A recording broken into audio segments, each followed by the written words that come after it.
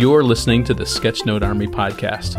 I'm your host, Mike Rohde, the author of the Sketchnote Handbook and the Sketchnote Workbook, and this is the podcast where I chat with sketchnoters and visual thinkers and try to understand what makes them tick. Hey, are you looking for the ideal sketchbook for your sketchnoting practice? The Sketchnote Idea Book is the sketchbook designed for sketchnoters. Equipped with no bleed, no show-through paper, you can take almost any marker or pen you can throw at it. Get 10% off with code ARMY at airship.store.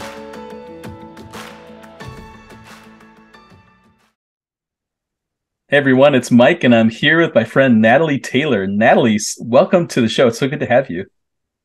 Thanks, Mike. It's so good to meet you, and thank you so much for inviting me on to the show. It's good to have you, and I love your accent. We mentioned this before we started recording.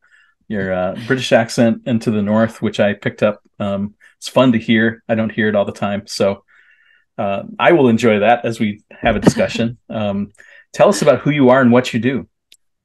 So I am Natalie. I'm from the northeast, as you've mentioned, in a small seaside town, and full-time professionally wise, I'm a marketing manager at a brilliant university here in the northeast. And I'm an avid sketchnoter kind of on the side in my spare time. That's great. And we'll definitely dive into the sketchnoting details. That's what this is all about for all the crazy fans of sketchnoting who are willing to listen to a podcast or watch a YouTube video and learn, right? So I think that's what it's all about. So I'm really curious. So we know sort of what you're doing now. Obviously, you've got some skills in marketing. How did you end up where you're at? And maybe particularly like from a visual thinking perspective, were there things that happened when you were a little girl that sort of directed you, or maybe in your college years or, school years that sort of guided you to where you are now? And what would be those key moments if you were to give me an origin story? I like to call it, like a superhero origin story for Natalie Taylor. I love that. I love the Avengers origin story. That's what it always makes me think of. Yes. Yeah. So, I mean, looking back, it's interesting when I've listened to the podcast. I've listened to so many episodes, and I notice a lot of people tend to describe that they've always been very artistic and very kind of into doodling and drawing. For me, I used to think that I wasn't very creative, but looking back, I've always been quite creative, but more in the writing sense. And I have always doodled, but I wouldn't sit and draw and do these kind of detailed drawings. It would be very basic, like smiley face, love hearts, and flowers. And I would say it's quite a recent thing that I've got into sketchnote, and probably, I mean, I say recently, it's probably 9 or 10 years that I've been into that kind of presenting information in that way.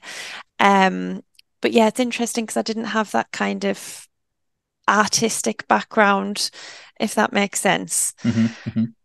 At university, I studied media and communications, which at the time it got given a bad rap a lot of the time as a degree that isn't sometimes as respected as some degrees. But looking back at that was very creative, and a lot of the tools that I used in that degree are tools that I still use now. So things like Adobe InDesign, Photoshop, even, kind of setting up a website, creating a magazine. So it was all kind of creative and using graphics in that way. And like you mentioned, I've had my professional background is in marketing and communication. So I've been in that for around 11 years-ish. And it's a little long-winded way into how I got into sketchnoting. But when I finished university, I wasn't quite sure what to do. And it was just based around what jobs I was looking at the time. And I thought, PR and marketing officer sounds quite fun. And that's creative. It was creating leaflets and a lot of design work. So I suppose that is kind of in the artistic realm. And it was for the local fire brigades. That was creating a lot of leaflets and newsletters for the local community about fire safety. so that's how I kind of got into marketing and having quite a creative role professionally. But it wasn't until my next role, because that was a 1 year temporary contract, that I learned about sketchnoting. And that was, I was working for an a very, very small startup in the ed tech field. Mm. And they had this brilliant software, which was the result of academic research, all about collaborative learning. So it started on this amazing technology. I don't know whether you've ever seen like the huge tabletops. I think when they were around, it was around £5,000, I think, for one of these tables. I've seen the Microsoft Surface table, like the original Surface years and Yeah, years yeah. ago. Yeah, something like Yeah, that. exactly. So similar to that, and there was I think it worked on that, and there was the Promethean giant tables. So Mm. it was this for this very specific hardware, and then it adapted to be for iPads. But when I say small startup, it was me, the director. There were other directors, but not kind of working full time, and then a computer programmer. So I was doing Mm. everything marketing and communications and trying to raise the profile of this small startup company. And as part of that, it involved building up the Twitter following and finding Mhm. things that people would find interesting. I don't think I've actually mentioned, but basically the target audience was teachers and Mm. educators. Mhm. So it was when I started going on basically education Twitter that I came across Sylvia Duckworth, Oh yeah. whose sketchnotes I absolutely love. So that was my kind of first experience of sketchnotes, and I would just look at them and be like, wow, these are absolutely brilliant, and they're just conveying the message she wants to convey so well, that I thought I'd absolutely love to give this a go. Mm. Um, but I did find it really, really hard to kind of to get to grips with how to actually start. Mhm. Um, and at the time, I would just kind of share her sketch notes with the with our Twitter followers, and because they would find them really interesting. And then, as part of that role, there was also the BET show in London. This is a very like international education technology Mm. conference. Um, and we would go along to that. We we didn't have our own stand, but would be on like hardware stalls and Mm. demonstrating how the hardware could be used with our software. Got it. But then there was just snippets of time I had to go and watch some of the keynote speakers. So I remember trying to take in, Sylvia had put some advice out on how to do sketch notes, but I had at the Mhm. time a, a little iPad mini, and I didn't have a stylus. So I remember just trying to do sketch notes just with my finger on the iPad mini, which was really hard. Yeah, frustrating. Yeah. I've tried that. And I can relate. have you? Yeah. It's so tricky. And Sylvia shared kind of guidance on tools and things, but I Mhm. clicked on the links, and it was this stylus that wasn't available in the UK.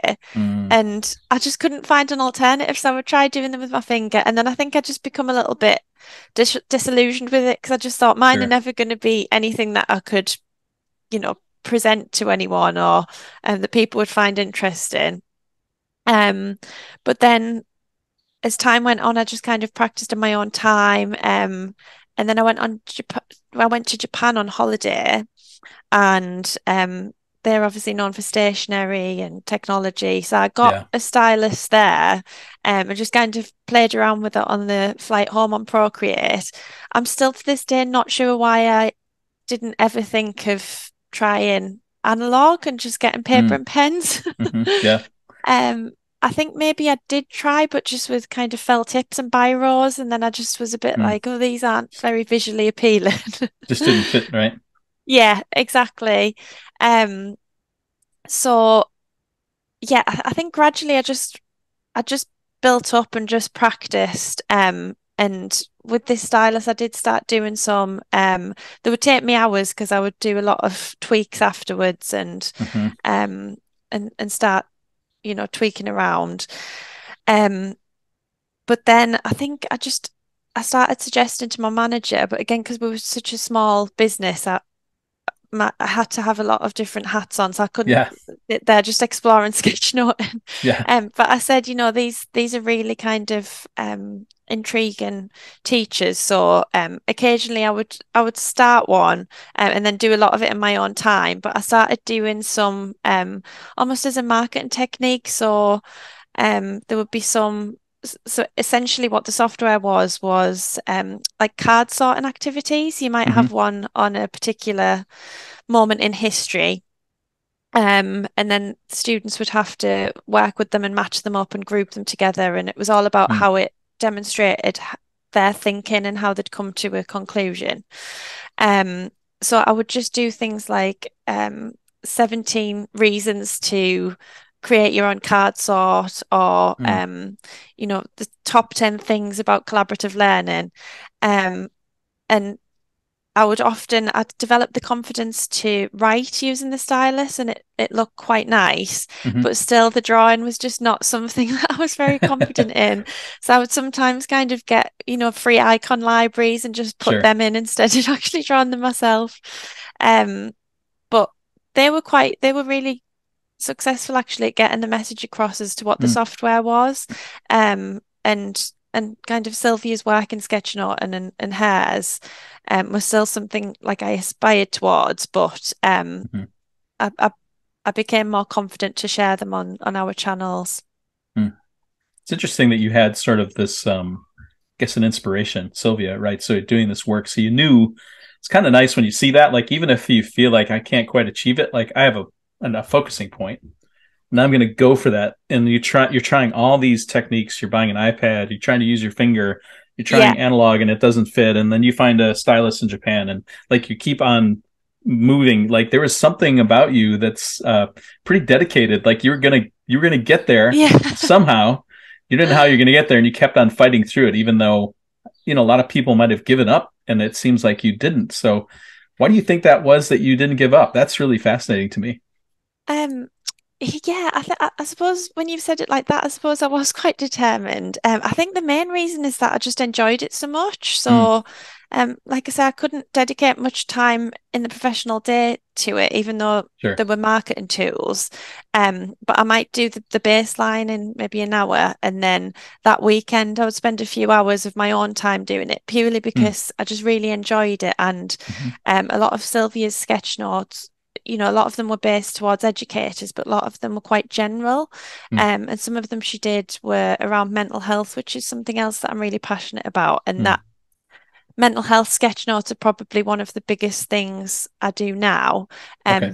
since I'm not in that role anymore. So kind of the sketch notes that I do have completely changed. Mm, But that's how I first started learning them. So I think the reason why I stuck with it is because I saw how impactful Sylvia's were on me.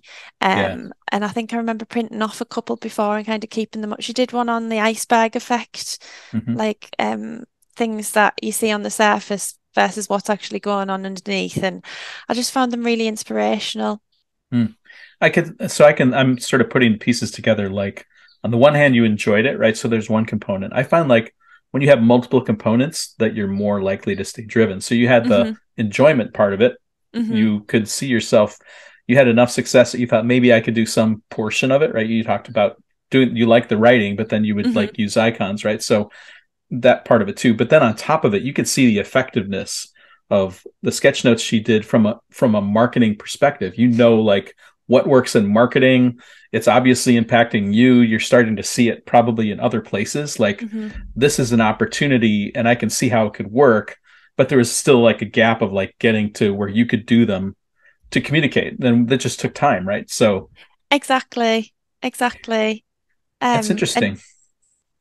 I think, and I don't, I think it must have been around 2 years ago, that I came across your book, Sketchnote Hmm. Army, and that completely revolutionized the whole thing again. Oh Because I wow. just came across this whole community that I didn't know existed. I didn't know Hmm. that. I knew Sylvia had a sketchnoting book, but it was Hmm. specifically for educators. Right.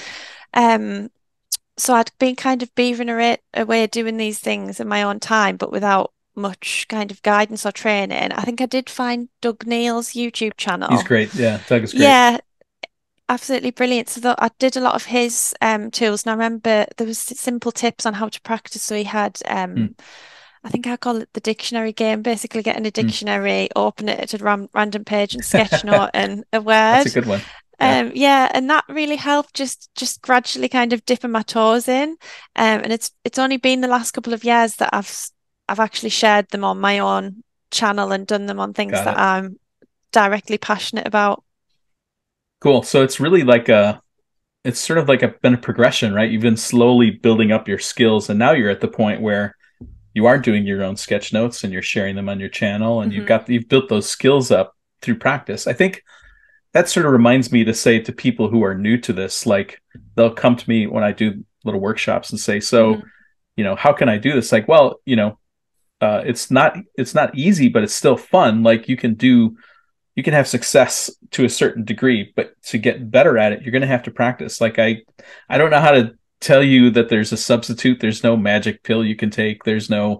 Can't jump in a time machine. You just have to do it. And I think, what I see, I identify in your story is this idea of overlapping. I keep coming across this when I can do one thing that overlaps with something else that I like, Hmm. that's more successful. If I can layer in a third thing, like that's like the success rate goes up, the more I can integrate several parts of my Hmm. life or my interests, right? So, like if you're a gardener, let's say, if you're passionate about gardening, well, planning your garden, like as a sketch note, might be really fun on multiple levels, right? So you're more likely to do it and really get into it and maybe build a technique, right? That you could then maybe you could Definitely. actually teach other people how you approach that, right? So that's Yeah. pretty cool. And I see that in your story. So that's really fun. And it's really satisfying for me to hear, someone who's sort of dedicated and committed to following the passion and multiple passions to arrive where you are, which is really cool. Thank you. Yeah, I do absolutely love sketchnote, and I think that's the main thing is that I Mm, just really enjoy it. And I would see some sketch notes and think, and when I discovered the community on Instagram and looked at your sketch notes and sketch notes in the book, it was a case of like, wow, these are absolutely fantastic. I might not be there now, but I can kind of keep practicing. And mhm, the exercises in your book and Doug's channel, and I've got another book that's just purely doodling different objects. mhm, And when I was had to self-isolate with COVID mm. over the last New Year, I think it was, I just spent hours just just doodling and practicing. Well, that's good. You probably accelerated your skills there Yeah. without, like taking a bad situation and making it into something worthwhile, right? So Yeah. I got COVID and all I got was better at drawing, right? Or whatever. Yeah. It's a nice positive spin on something not good. Yeah, exactly. You make the best out of what you've got. Yeah.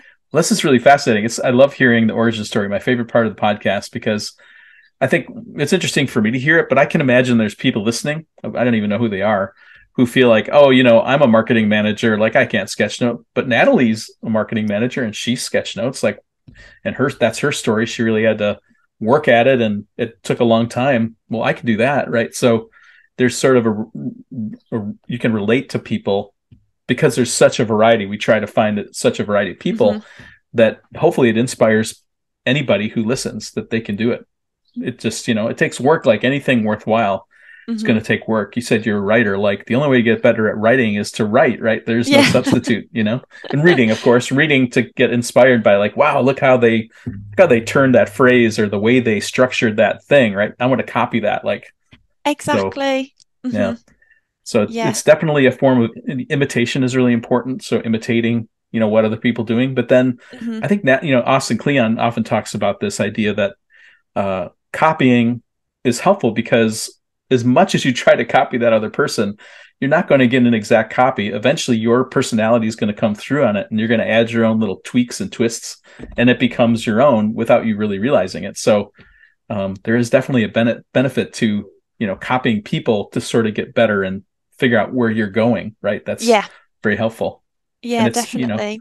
for you, Sylvia Duckworth, I guess, is probably one of those key figures that you were trying not so much to copy, but to emulate and to follow. And, produce something on the level of Sylvia that would communicate the way you saw it impacted you, which is really, really fun to hear.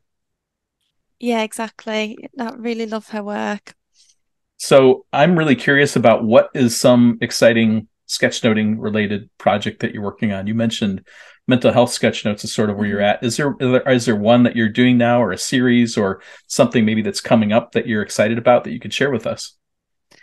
Yeah, so I think in general, I love doing sketch notes on mental health, and I think that came about with if I was having a particular struggle, I Mm-hmm. would just Google that struggle. So it might be overthinking, for example, which is one of my um more popular sketch notes. And I just put into Google ways to stop overthinking. And rather than just read that article and come away with maybe a point that I was going to try that week and then forget about, I would start sketchnoting that and sketchnoting podcasts and books to actually learn from that. And then the bonus is that then helping other people. So I've got a project coming up with a leading kind of mental health psychology publication that I'm going to do a collaborative post with, and that's going to be on 4 ways on how to be kind to yourself. Oh, wow. So it's kind of in the similar realm to the overthinking one that I've Mm-hmm. done. And then what's interesting is sometimes I've noticed my friends who are very supportive and family, they'll come up with ideas and say, have you thought about doing this? So one thing that I'm doing at the moment is baby sketch notes. So I've got quite a few friends who are having babies at the moment. And one of my friends said, have you thought about doing like a baby sketch note about their kind of the day they were born? So I took that idea and thought of different ways to make it a bit more interesting. So it's like what song is number one at the time, the horoscope, the Chinese zodiac, and actually getting those printed and framed for friends and people who'd like them. So that's a very That's cool. recent thing that I've started to do. And I've recently done some work with an ADHD podcast, who they thought it'd be really interesting to sketchnote one of their podcast episodes. Mm-hmm. So that's been fascinating as well because I did the sketchnote and my style is quite it it is a little bit more wordy than some Mm-hmm. people's. And there can be a lot going on. And when she shared it on her channel, um, there was like a lot of really positive feedback. So there was people saying, I remember one comment that said something like, I'd absolutely love a whole book like illustrated in this way on ADHD because it's exactly how my brain works. Yeah. Yeah. But then there was a few comments that said the complete opposite, in that it's just too overwhelming and there's too much to take in. Um, so it's interesting how it works in that way. For some people it resonates and some people it just doesn't work for them in completely opposite extremes. Right. Yeah, we I've got kids that have ADHD, and they're the two boys that have it are the way they react to it is quite different, right? So they have different Hmm. experiences. So I think within ADHD, there's like you could have someone with ADHD who thinks this is amazing, this is the way I think, and then somebody else who's got a slight variation of it it would Yeah. be overwhelming to them, right? So or Hmm. just people in general, right? That can't maybe get into it. So I think that's the Exactly. nature of just humans. Yeah, exactly. If I go to my Amazon page and look at the reviews, there's quite a few good reviews, but there's some bad ones too. Mm-hmm. That you know, I'm a fan of Seth Godin. He says once you release your book into the world, you should just stop looking at the reviews because the book now belongs to the public, and you can't really do anything. It belongs to them, and like looking at reviews doesn't do you any good. So I don't. That's really good. Well done on the self-discipline there. Because, Yeah, yeah, I can imagine it's tempting to rake through them. And then you've got to try and train your brain to focus on the positive ones, I guess. yeah. It was probably harder at the beginning when there was very few Hmm. because I felt like we had a technical issue with the Kindle version that a lot of people complained about if you look way back in the all the 1-star reviews are Kindle failures, which All we had no right. control over, right? So that just was That must have been so a technical frustrating. accident. We eventually sorted it out and got it solved. But in the meantime, there's all these 1-star reviews, which you can't really remove. So that feeling like you have to answer like what happened over and over again, and there's nothing you can do. Like but at some point you just kind of let it go. Like the book's been around for 10 years. So I guess that's more important than if there's enough good reviews on the book. So, and in some ways, maybe that's the same thing when you do a sketch note. There's just going to be people that don't relate to it and it doesn't work for them, and that's okay. Yeah, that's very true. It's better to focus on the ones who it does resonate with, because they will appreciate it, and then you can make them the audience that you are thinking about as you're doing your work. Like those people will really like it, and if someone else doesn't, there's plenty more on social media to look at, right? You don't have to look at my thing. Exactly. They're all so different, aren't they, with sketchnoting styles? I find it fascinating, and I don't think you necessarily, I mean, I didn't kind of set out with a style in mind. And I think especially probably the last year, I think that mine have a particular style, but when I look back at the ones when I started sketchnoting maybe 7, 8 years ago on my little iPad, they're just completely different, and I use all sorts of wild colors, and whereas now they're quite toned back and I'll just use one color. But that's kind of learning as you go, and I mean the podcast's been absolutely amazing, like hearing about different techniques and tools and tips. So that's really, really helped.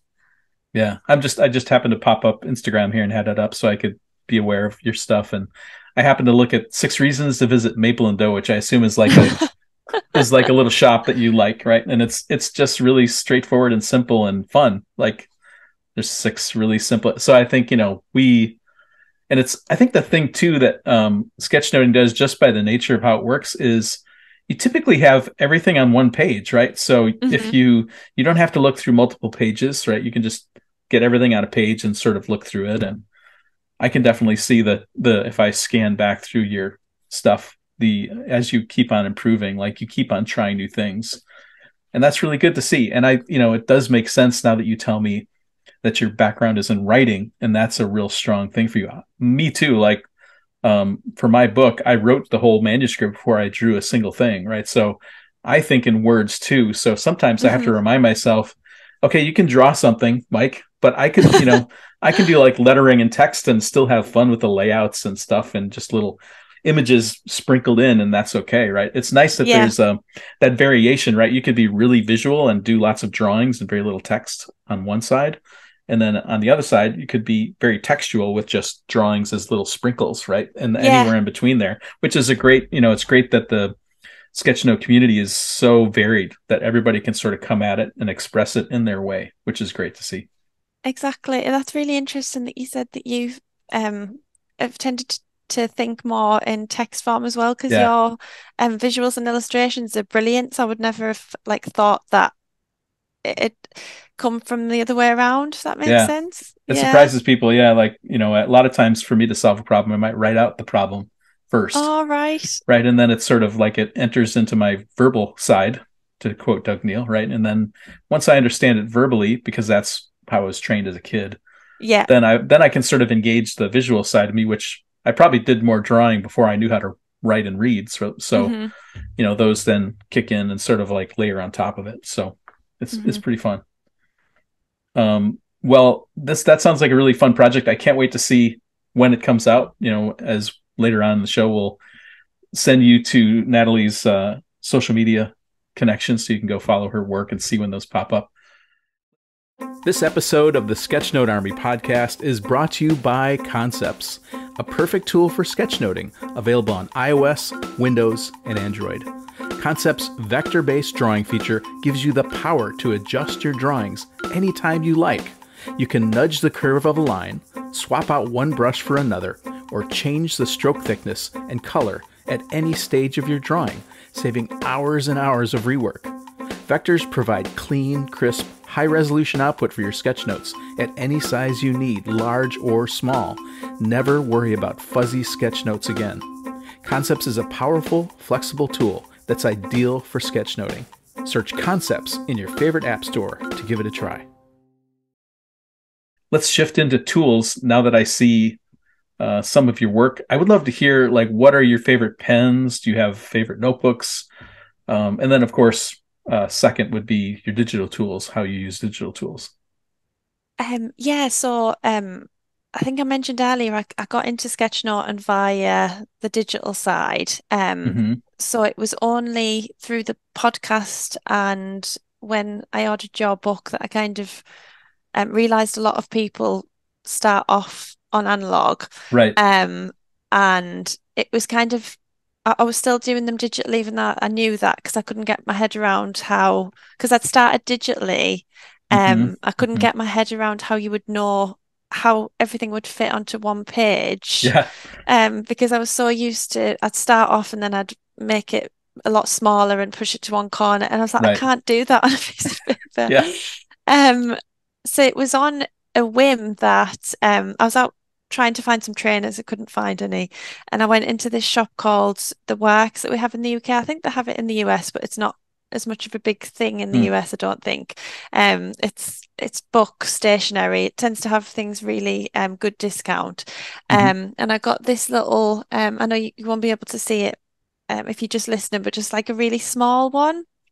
It's like a Small little square. sketchbook. That's a Yes, square square. sketchbook with a hardcover and spiral binding, I guess is the word. Yeah, Yeah. yeah, exactly. And it's got slightly thicker than printer paper.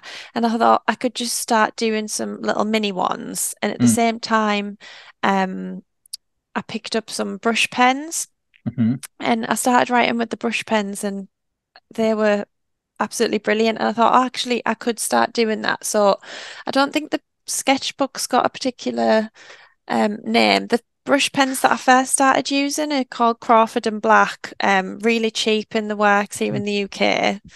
And then as I progressed with the paper side, I found this old sketchbook that I'd had. Like I said, I'm not wouldn't call myself an artist. I've not wouldn't sit and draw in a sketchbook, but I Mm-hmm. kept holding on to this book. I think I was thinking I might use it as a scrapbook. I'd had it for years. So that's very similar to the one I've just mentioned, but it's much bigger and it's also Mm. square. So it lends itself really well to Instagram Mm-hmm. posts.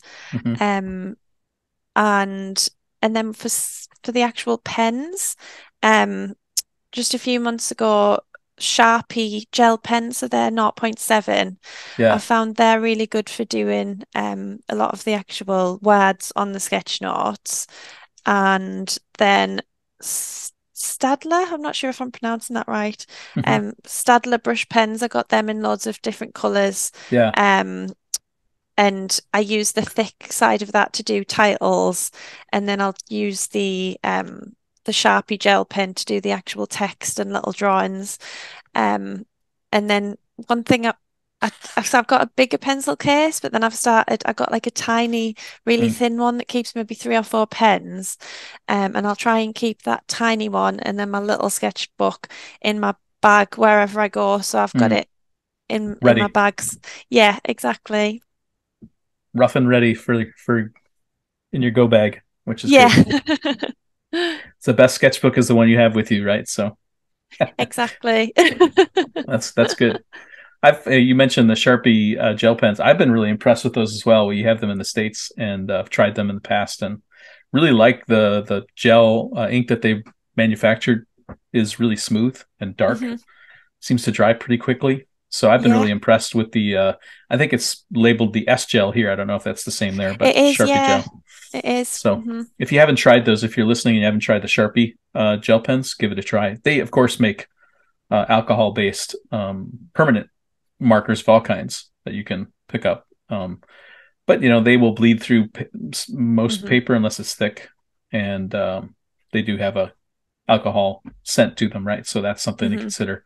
A gel would be, scentless, and I think if I'm right, the gel pens are also water resistant at least, or maybe waterproof. I'm not sure. I think once it goes on the page, if it gets wet, it's not going to wash away like say you know a regular felt tip marker that's not permanent. So I think Yeah. both those are permanent markers. hmm Um, and I that's interesting. You mentioned the Stadler brush pens. It's the two-sided, right? So there's like two ends, Exactly. Yeah, right? I forgot to say that. Yeah. It's those are nice pens. I've seen those around. I've not tried them much. So I need to go. I think I need to go to the office supply store and load up on some new things. Yeah. I know that's the thing with this podcast. You just like, oh, I want to try that and I want to try Spending your that. money. I'm spending your money. Exactly. So, talk a little bit about your digital. You said you started with digital. You sort of hinted at Procreate. Is that a tool that you still use? Have you found any other It tools? is. And then tell us about this Japanese stylus, or have you upgraded to an Apple Pencil, or what's your digital status? Yeah, so with digital, I don't think I mentioned earlier, but a huge part of the sketchnoting journey for me and kind of starting to share sketchnotes was um getting an iPad Pro because I did find it Mm. very difficult with this stylus I had. It was a stylus that has the little plastic circle on the Oh, end. I know. I had this one. Yeah, I know which one you're Yeah, talking about. Yeah, yeah. So it wasn't very precise. I found it quite difficult. yeah. And it was like the second main COVID lockdown, and I had a lot of time on my hands. I was sketchnoting more, but they just they just took quite a while, and the surface was quite small on the iPad Mini. Um, and my manager in my previous role nominated our team for like this special award Hmm. thing. And we won that, so we each got a £300 voucher to use Wow. on a variety of there was so many you could just spend it on clothes, holidays, etc. Um, and I thought, oh, this might be my excuse to get an iPad Pro because I'd wanted one for so long. Cover a good part of it, right? Exactly. And because it was COVID and I wasn't going on holiday, I'd managed to save a little bit of money because obviously we weren't going anywhere. Um, and so that was a big part of it. But when I chatted with friends and family about, oh, shall I get this iPad Pro? Um, I made a pact with myself if I was going to do that, then I would have to share some of the Hmm. sketch notes. So I kind of made like a little pact with myself to Hmm. do that. And it was when I started sharing the sketch notes that I think I must have started using like hashtag sketchnote and I'd click on that. And I think that's when I came across Ah, your work, the Sketchnote Army. And then obviously I came across things like the Visual Jam, Sketch right. Effect, Sketch Academy, all of these things. And I was like, Yeah. wow. Um, but yeah, I think at its core still Procreate. And again, I thought if I'm getting the iPad Pro, I'm going to get the proper pencil. Okay. Um, One thing that I do use because I don't use an Apple phone, don't have an iPhone, Hmm. um, but I love my iPad. I wanted some way of things transferring across easy. Hmm. So I use a combination of Evernote and Note Shelf, Okay. because you can get Note Shelf only on iPad, I think, but then Hmm. Evernote you can sync it so that Oh, anything you really? do on Note Shelf syncs. Okay. Um, so often because I use sketchnotes in that I don't necessarily share, but in kind of planning and productivity, and Hmm. so I'll sometimes plan my day out in sketchnote form. So if I've done that on my iPad, I want it on my phone, so I've got it Right. when I'm going around on my day So because I that, can't yeah, really drag the iPad around. yeah, yeah. So then that syncs over. Now it's on your phone wherever you are, or on your desktop, I suppose, if you've got Evernote there. Yeah, That's a smart exactly. idea. Yeah, I think there's lots of these integrations that often get overlooked that could make the connection between, like, I like this tool, but I want to use it this way. There's likely some kind of connection or way. There's a way to do it, I suppose. So that's pretty Yeah, cool. definitely. It'd be interesting to see, and I haven't explored Evernote for a long time, if Evernote's improved their drawing tools in that you could technically like draw right in Evernote on the iPad. I would suspect there must be an iPad app on of Evernote, but I don't know what kind of drawing capabilities it has. Maybe it doesn't have very good ones, and it would be more frustrating than Yeah, helpful, right? I think I can't remember why I didn't just use Evernote as the actual tool because I use Note Shelf and it syncs to Evernote. Hmm. I think it's because Note Shelf was like a one-off fee of maybe Yeah, eight instead of a pound, and subscription. then Yeah, whereas Evernote was a subscription, but you can use the free version to sync. got But it it. does have some nice tools. But I don't think, I'm not sure why I haven't really used it more. I know Noteshelf's really powerful. It's a tool. I think that's what I use to present from when I do Oh, right, presentations, really? because I can move the pages around, I can present, and then the way I teach sketchnoting is I like to draw right on the presentation. And the cool thing is when I'm done, then I can just export that to a PDF and send it to the students, and it's all bundled up. It's the thing they saw. It matches the recording if they see the recording, and it's a really convenient tool. I find Noteshelf really great. That's brilliant. Yeah, it So is really yeah, good. I did not know that it synced with Evernote. I'm not an Evernote user, but that's really good information to know in case I run into Yeah, an Evernote user, right? And the yeah, tools are pretty exactly. powerful. I think all those Yeah. like those note taking tools, their tools have gotten a lot better, right? So hmm that's really great. Definitely. And when I listen to the podcast and people recommend new tools and I know Concepts is the sponsor, I always want to try these things, but sometimes I just don't get the time to Right. sit and explore. And I think especially because doing it analog's quite new for me, that's an avenue I'm exploring. And I think Hmm. one of the other reasons I started exploring analog is because Procreate had an update and the pens just became too complicated and it Hmm. just wasn't working. But now I found the right brush again on Procreate, so I'm doing a mixture. Hmm. And there's a nice feature where you can kind of favorite the brush thickness, which is really, Yes. really useful. Yeah, I've used that too. Very useful. I think you and this now we're getting nerdy, but like in the Procreate size control, like if you press and hold in a certain location, right, you can like lock it and a little mark will appear there, and then you can jump from Exactly. mark to mark, right? Yeah. Yeah, when I come across that, I thought this is amazing because I'll have one for the headers and one for the Yeah. subheaders or even just, the little doodles. Uh-huh. It's so much easier because before I think that's why I was making some things massive, something small, and I just Right. lost track of what was meant to be what. Yeah, and then you're using the same brush and you're just changing the size of it. So you just touch the size you want and away you go, which is nice. Exactly. Cool.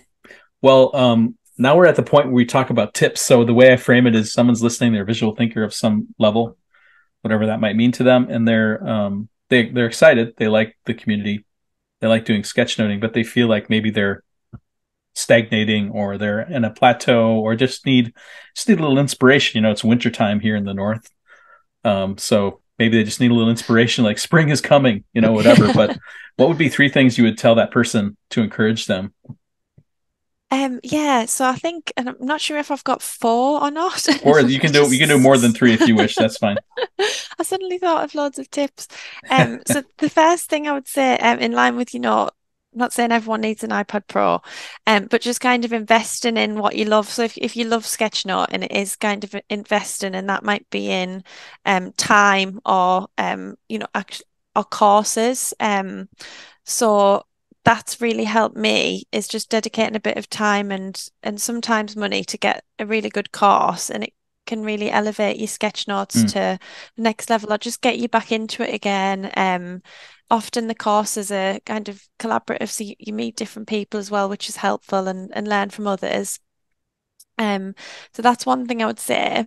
Um, but then equally, as much as it's kind of invest and improve, I wanted to say kind of recognize what your strengths are. So, for some people, they might be held back because there's the comparison thing, like what we were mm, discussing earlier, and you see some sketch notes that are very visual and these amazing illustrations that I love looking at. Um, and I've had to reframe that because I've had sometimes like moments of lacks of confidence thinking, mm, oh, mine are quite wordy. I'm never going to be a natural illustrator. And I've had to kind of think, well, my strength might be more in the sense of listening to a podcast and picking out the key points. hmm. And that's something that I do in my professional role as market manager is I might have to take an academic paper and try and present it in a nice way. Yeah. Um, and that's something that I've had to think is, well, what are my strengths? I would say to Hmm. people, focus on your strengths as well as try and improve your weaknesses. Yeah. Because everyone's sketch notes are different. Yeah, that's a great tip. I love that one. Thank you. And then another tip is to share your work. So I know it's not for everyone, but if you are sometimes getting stuck in a rut, it can help to share your work and break that barrier. Because I kind of kept my sketchnotes secret for years, the ones that I did on Mm. mental health and things. Mhm. Some of them that I've shared I did maybe 4 years ago and just didn't post. But that can really help get your work out there and get feedback. And also, if you're sharing them on social media, it helps to connect you with people. Mhm. I suppose you could even frame that as maybe sharing doesn't have to be with the world, but maybe it's a small group, right? There's some chat or something where you can share that work. That's considered sharing, right? If it's to 10 of your best Exactly. friends, right? That's you're still announcing to your friends and they can give you feedback. So, Exactly. And that's actually what I did first. I just started mm, sending them during COVID, I'd send them in like WhatsApp group chats yeah, and people are like, oh wow, how have you not shared these before? So it kind of like dipping your toes in at first. yeah. Yeah, you go to the friendly audience first because as you know, Exactly. social media cannot always be friendly, right? So, No, exactly. That's very true. interesting. Um, and then another one is just to write down your ideas. So sometimes I find if you're out and about, and you're out in nature or you're away for the weekend, I think you sometimes get inspiration for sketch notes. But if you don't write them down or keep them in I've got Google Keeps, I'll just kind of Mm, keep a little ideas list and just throw them in there. And it means that when I am sat at home with my sketchbook or some time and my iPad Pro, I can actually bring that idea to life rather than thinking, mm, what was that again? So yeah, that's been really helpful. some kind of reference, right? Some kind of a spark. That's good. Exactly. And then I don't know whether I'm on to fifth tip now. I'm not sure. I mean, I'll count them Um, later. but one is just kind of get involved with the community as well. I think that's a tip that I would recommend. There's been a few that I've been involved with lately, kind of monthly hangouts and Mm, your layouts workshop. And so I think that's just really helpful. And again, it's learning from people. You might get mm, tips that you've not thought of that might take 10 minutes. I think one of your previous guests, I think it was Reverend Geek, said he had like a 30-day challenge where he would yeah, just sketch out a word for 30 days. But sometimes you get those ideas from other people and communities that yeah, you're part of. yeah. And we have if you want an easy one, it's Sketchnote Army has a Slack channel you can join. Oh, Um, really? there is, yep, every day there's someone in one of the channels who posts a prompt, and you can be challenged to draw it. And I think they challenge you to draw it in 30 seconds or something. So it builds your icon, your thinking skills, right? So we have that channel. There's also probably the other benefit of that channel is any kind of events that happen. Lai Chi Chu, who's one of the members, she's like a hawk. She finds every cool event and she publishes it in the events announcements channel. So you'll find out about workshops or like the Visual Jam will post in there. So you get a sense of like what's coming, which is great. Oh, brilliant. That sounds Yeah. great. Yeah, I'd love to join that. Yeah. Thank So if you you. go to sketchnotearmy.com, I think the /Slack should take you to the page and Slash. you can sign up for free. It's all free. We Brilliant. I'm don't just writing that down. yeah, we don't save any of the back channel like because we're just doing the free one, but hmm it's more spur of the moment, the interaction between people in the community, which is pretty hmm cool. So yeah, anybody that's listening, including Natalie, are welcome to sign up and hang out in there. There's a really cool bunch of people in there. So that could be if your public sharing could be in the Slack channel, right? With friendly sketchnoters who will give you encouragement, which we aim to have our community be an encouraging community. So I think that's a hmm good place to start if you wanted to follow that tip that Natalie just gave. Well, Brilliant. I'll be sure to count up the tips and I'll give the numbers to them in the show notes. And of course, we'll have show notes for all the things we've talked about. We're near the end of the podcast. Can you believe it? Like suddenly this time has just flown by. It Um, has. I would love for you to share like what's the best places to go. Are there certain social media where you hang out? Is there a website we can go to to find out all the work that you're up to? Yeah, so the main place that I share my sketch notes is Instagram, and that's Okay. at Natalie Roberta T. And I also use LinkedIn, but that's Natalie R. Taylor. I did set up an actual LinkedIn page, but I just Okay. tend to not post Use much. on that. Okay. I don't actually post my sketch notes very much on LinkedIn, but I do use it. And I set up a Twitter, but again, I've posted a few times and not really used it a lot. So I would say Instagram.